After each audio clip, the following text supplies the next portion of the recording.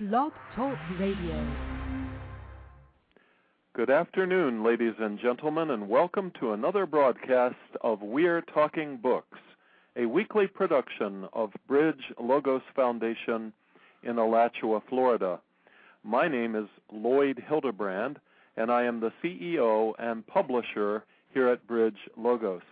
It's kind of a rainy, cloudy, dark day here in northern Florida, but I know that our program can bring some sunshine into everyone's souls today. Each week on our show, we interview authors of our books, and we give books away as well.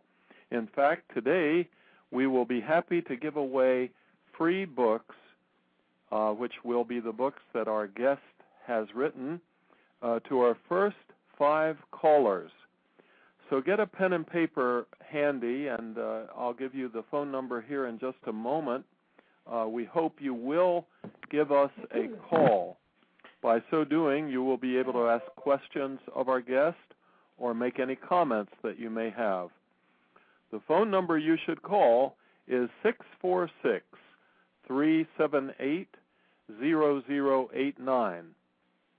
Let me repeat that, 646-378-0089.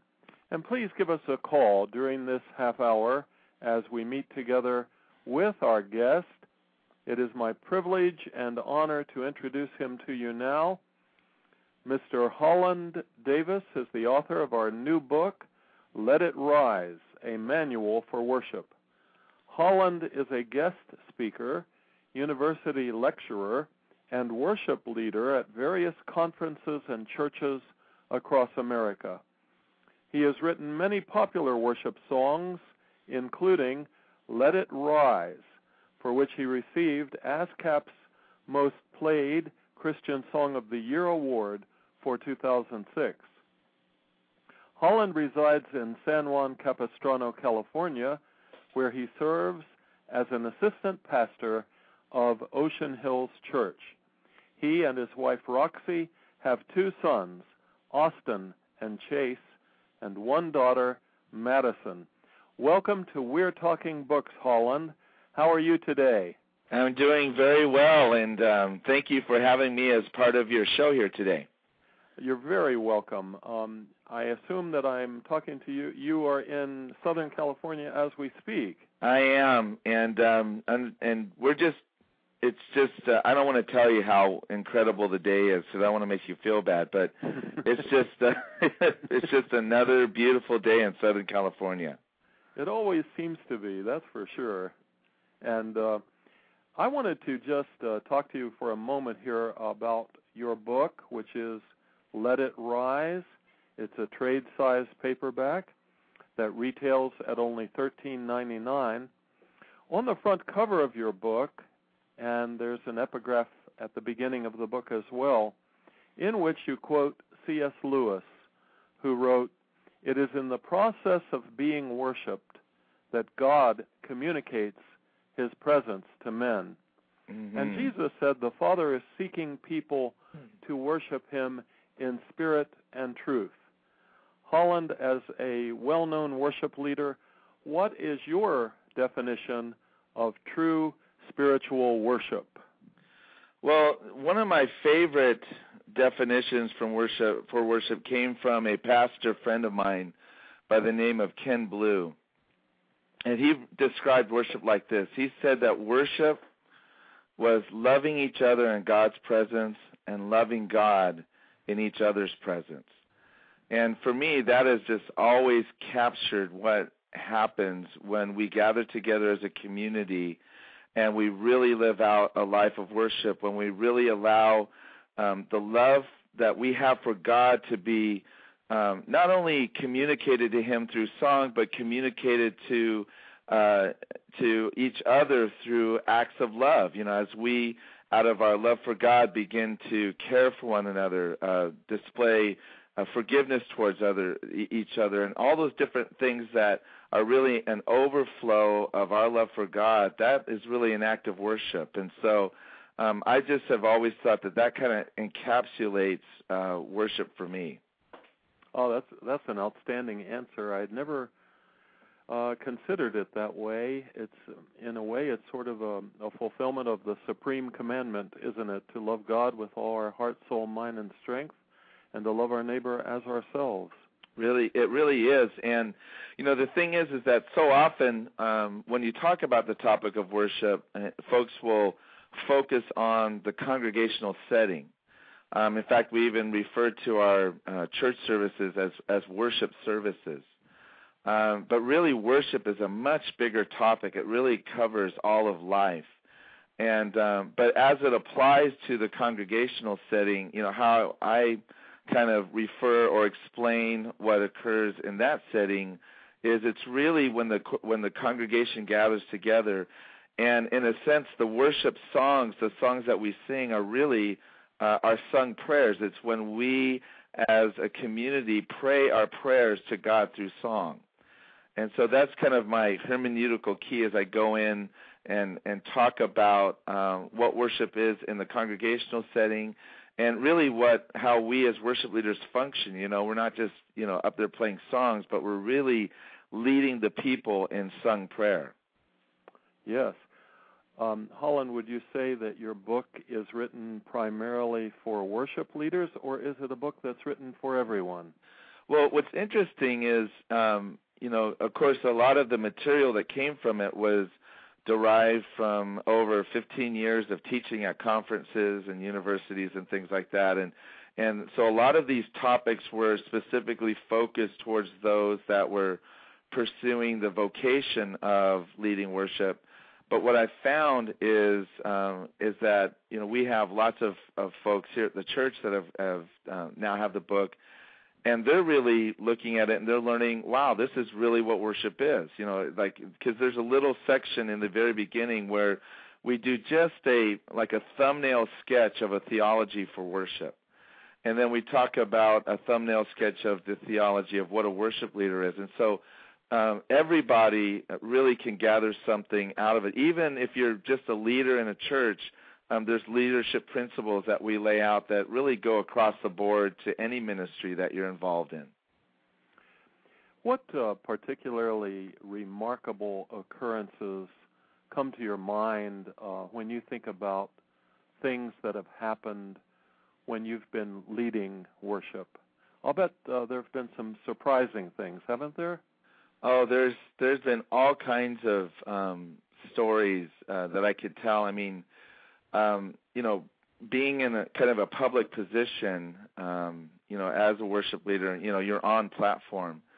And I remember folks coming up to me and saying, we always love to come and to hear what you're doing and the songs you're writing and all that sort of stuff, in your worship leading, because it's almost like you journal your life, in front of us, every week. So we can always see what God is doing in you. But there's, in fact, one person said to me, we know why you're such a great worship leader. And I said, why? And he goes, because your life is always in crisis. So you just need Jesus more than the normal person does, And Wow. And sometimes it does feel like that. You find yourself where you're constantly, before the Lord, crying out to Him, and so you have that communion, that fellowship with Him. And but there's a few stories that kind of pop into mind. One was really the story behind the song "Let It Rise," which I kind of write it out in detail in the book, and that was really we were leading worship at a small Bible study in Pacific Beach. And this Bible study for this church, Calvary Chapel of Pacific Beach, actually took place in a coffee shop right along the beach. So you can imagine what the traffic would be like, people walking in and out of this place and buying food and drinks and noise and all this sort of thing. And so every Wednesday night they would have a midweek study in there. So we went into this coffee shop, and my regular drummer, could not make it. So, my bass player said, "Hey, I've got this drummer. He's awesome. He's amazing. Let's bring him, and he'd be perfect." So I said, "Okay." And we went to do the sound check, and as we're going through the songs, it was like this drummer didn't know any of the songs. And not only that, but his timing was off. He was just not good. And it was at that moment I realized that all bass players are liars. That this guy basically, he didn't know what good was. And so, and I say that facetiously. He's a great talent and musician. But, at that time I was really frustrated. And so we went for prayer. And as we're praying, I'm assessing the situation, and I'm thinking, the band doesn't know the songs. It's not coming together. The place is just filled with activity. There's, all this distraction, and it was hardly an environment for worship to happen in. And as I was praying before we started, I started strumming these chords that became the chords to Let It Rise. And in my heart is this prayer, Lord, if you don't crash through all of this, if your glory doesn't rise, if your presence doesn't rise up in this place, it's just going to be a disaster. It's just not going to happen. Worship, songs, praise, let it break out, let it rise in this place. And so this is the prayer that's going on in my mind. And so we go out, and it's time to start, and I turn to the band, and in my mind I'm thinking, you don't know any of the other songs, so what's one other song, to add to the mix? And I said, play these 3 chords, and got the band playing the 3 chords, and I turned around, and just out came Let It Rise. The way we sing it today is how it came out the very first time, just a total gift from the Lord. And as we began to sing that song, it was almost like a hush fell on the room. And there was this stillness that came, and people stopped talking. They put their drinks down, they put their food down, and they stopped moving about, and they lifted their hands, and they began to worship the Lord. And they began to sing this song as if they had sung it their whole life. It was just really one of those precious moments that I'll never forget as a worship leader. And then all of a sudden it was like the drummer got healed of bad timing and everything else. And the whole evening just flowed. It was just a powerful time of worship. Unlike, any I've very few situations have I experienced like that. Oh, that is absolutely tremendous. That's the kind of story that gives people goose pimples and chills and thrills. I wish I had been there that evening. That must have been some experience indeed. Do you feel it is possible for a person, any person really, to be in a worshipful setting such as the one you've just described and not be changed by it? Well, we saw that with Jesus. Yeah. You would think that to be in the presence of Jesus, and we preach this from our pulpits, that, man, all you need to do is be in the presence of Jesus and your life will be transformed. And yet Jesus was walking amongst, this nation of Israel in biblical times, and he was even walking amongst 12 of his closest, partners in ministry, the disciples, people that spent all this time with them, and they didn't even get it sometimes. They missed the opportunities, they missed the boat. And so I think it is possible for people to come into a setting and really miss what God has for them, because a lot of times it really has to do with our choice, our decision to open our eyes, to allow ourselves to see, to position ourselves in a place where God can truly, truly work in our lives. Colossians 2:6-7 talks about being rooted and built up in Christ. And what's interesting about that word rooted is that it literally means that we are rooted. In other words, we're not the ones that root ourselves, but it's something that's done to us. That Jesus literally roots us in himself. And so our role is to allow ourselves to be rooted.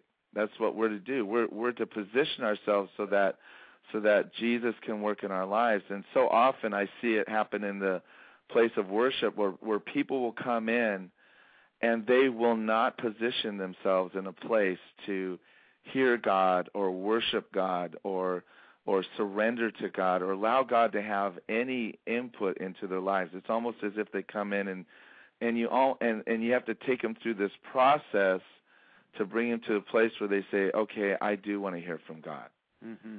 And so that's why I'm saying, as a prayer, I see myself more as a prayer leader than a music leader. I see what I do mostly not as a musical function, but as a leadership function, as a pastoral function, to bring people from this place of scatteredness into this through prayer, to really allow what's in their hearts to come out to God.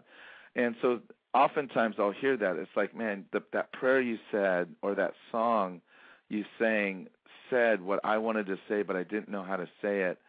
And it allowed me to kind of turn the corner and allow myself to be open to whatever the Lord wanted to do in my life. Wow, that is quite powerful. Worship leads us into the presence of God, and I guess before His very throne. And the Bible says that's the place where we experience joy and pleasures forevermore. Mm-hmm. And it is a joyful place, isn't it? It is. And really Isaiah, I think it is, talks about the song of the redeemed. And there's even a song, therefore the redeemed of the Lord shall return and come with singing unto Zion. And so what is the song of the redeemed? You ever wonder about that? Well, it kind of tells us, it says an everlasting joy will be upon their heads. That song of the redeemed is the song of joy, because it's a song of a people whose sins have been forgiven. They're no longer are they held under the judgment, the penalty, the debt of their sin. They've been completely forgiven. And so that's really the place that I come to minister from. I want to be able to minister from that place of joy. And, when folks see me over time, they'll notice that's one of the components is that I lead from that place of joy. Now, I've been through intense situations where there would be occasion not to be joyful, or there would be tragedy or situations where great sadness would be there. But my paradigm that I come to God with is even in the midst of my tragic circumstances, I'm coming to the one person who has everything that I need.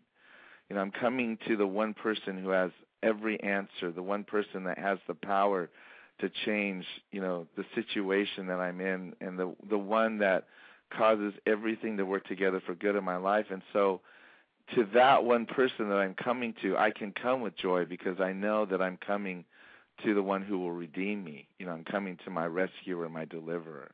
And that's a joyful proposition. Yeah, I was just going to say that's something to be really joyful about, absolutely. And the joy of the Lord is our strength no matter what the circumstances we're facing. Mm-hmm. Before we proceed, let's just pause for a moment so that I can remind our listeners that they are welcome to call in to talk with you, Holland. The first 5 callers will receive a free copy of your dynamic book, which, by the way, is a very uniquely styled book. I think it's both user-friendly and easy to read. Please call us at 646-378-0089, and you will receive a free copy of Let It Rise by Holland Davis, a new publication of Bridge Logos Foundation. That number, once again, is 646-378-0089, and we look forward to your call. The word anointing is often mentioned from the pulpit when I watch a lot of ministers on television and so forth, and I suspect it has a very vital role with regard to both worship and preaching. What is your understanding of the anointing, Holland? Well, I do believe that God does anoint for service. And we're told that in Acts chapter 1, where the Holy Spirit is poured out, or Acts chapter 2, the Holy Spirit is poured out upon the church, and there's an anointing for evangelism, for service, to go out and to spread, to preach the gospel. And we also see that in I just did a study on this, where talking about dunamis, the power, dunamis power. Yeah. And literally dunamis is the power that comes upon a community. It's not just individuals, but upon a community. And so, in the Old Testament, we would see God would come upon the nation of Israel to give them victory in battle and all those sorts of things. But I think that oftentimes, we in our culture define anointing a little bit differently than the way God defines it, and that we almost define anointing as meaning something that we like. So if we say, boy, that song is anointed, really what we're saying is, I really like that song. Or, that hot dog was anointed. Or, I say Krispy Kreme donuts are anointed, It's like anything that we really like a lot, that really touches our lives, our hearts, we'll say, wow, that was anointed. But what I see in the scriptures is that, anointing, that empowering for service, is something that goes way beyond the individual. It's an intangible effect, in a sense, that is of God's presence, His power working through the life of an individual or a community that goes way beyond that community. For instance, the story of Dwight Moody. Dwight was an incredible evangelist and would go out preaching, and he was in a city where these two old ladies come up to him, and they were just, Dwight, you need the anointing. You need to be filled with the Holy Spirit. And he's like, I don't, what are you talking about? And he was, he was already being effective as a communicator of the gospel. Mm-hmm. And so, but what these old ladies troubled him.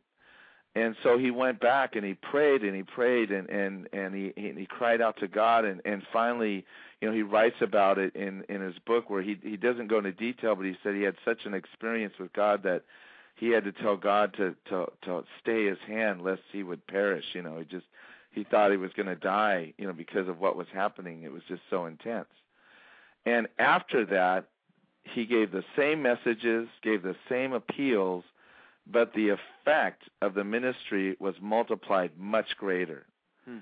Same energy, different outcome, greater outcome.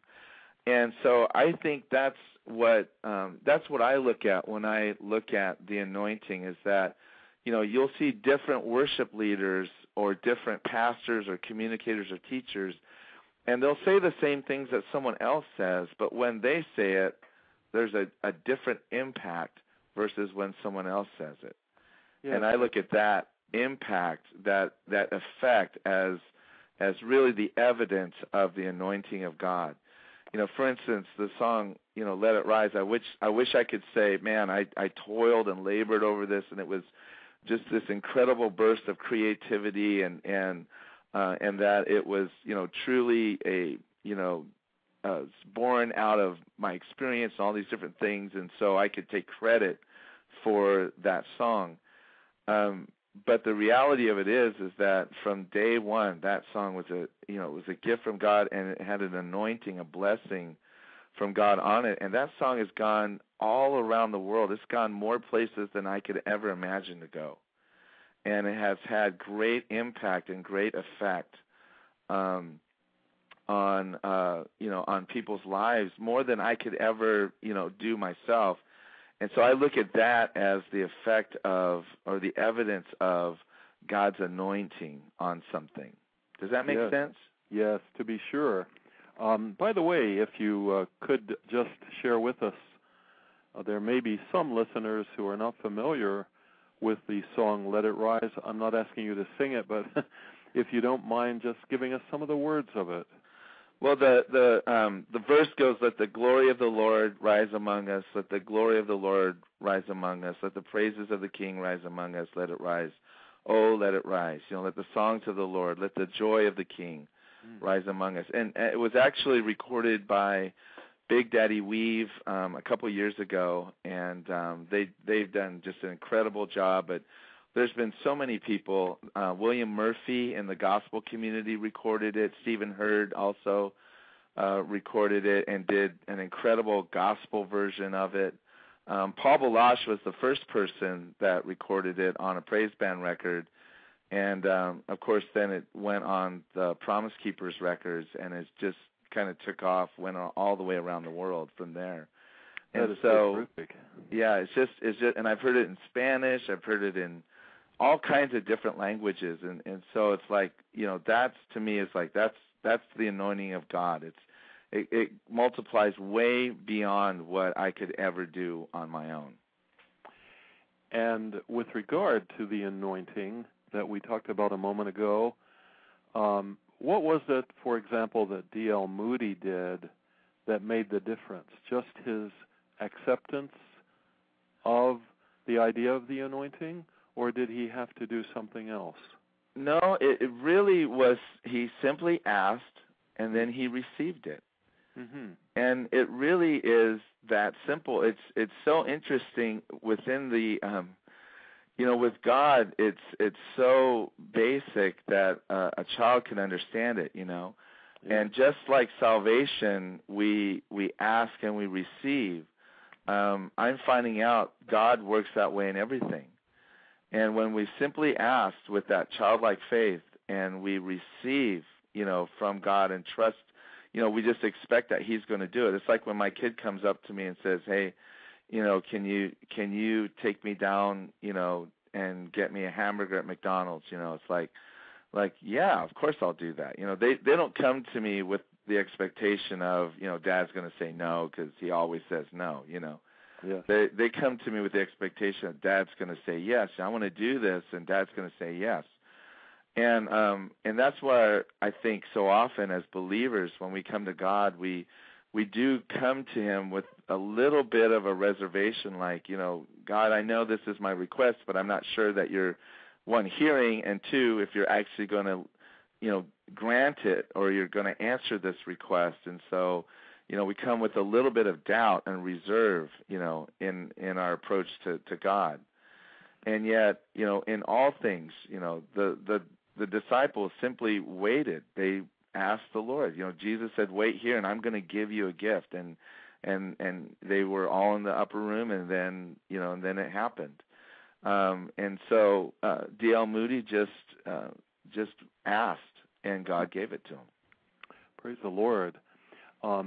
God is the giver of every good and perfect gift, and He loves to give us the desires of our hearts. So we need simply to ask Him, don't we? Mm-hmm. And we have in the book, I've noticed an acronym there that is based on the word flow, and I wondered if you would explain the elements of that acronym for us. Well, that's talking about listening to one another, at least in the context of music. Mm-hmm. And, because as people are in a worship setting, one of the things that I talk about with worship leaders is, how do you get your team on the same page? What do you teach them? And this actually came out of a teaching that I taught to my own worship team, on what it meant to kind of flow together as a team. My basic theological concept is that worship is sung prayer. And so, like any prayer time that you have, there's always an interaction. And so, it begins from the first moment the pastor prays to open up the service. You can have an entire set list plan, but then the minute he prays, that prayer can set the course of the morning, and it may be totally different than what you had planned. Yes. And so I hate to interrupt you here. We're about down to only about 24 seconds remaining of our half hour. Oh, my. This half hour went by extremely quickly, and it was a real joy and pleasure to speak with you. And thank you so much for your practical and helpful teaching on worship that you've shared with us, and that is in the book as well. Ladies and gentlemen, I encourage you to buy a copy of this book as soon as you can. Thank you, Holland. All right. God bless. Okay, now I think we're no longer live. I just want to thank you again, and I'm sorry I had to interrupt what you were saying at the end. That half hour went by very quickly. Wow, I had no idea. That was an anointed half hour. Yeah. Well, thank you, my brother. Thank and you. God bless you, and keep in touch with us. If there's anything we can do, let us know, okay? Absolutely, I will do that. God bless you, sir. All right, take care. Bye-bye. All right, bye.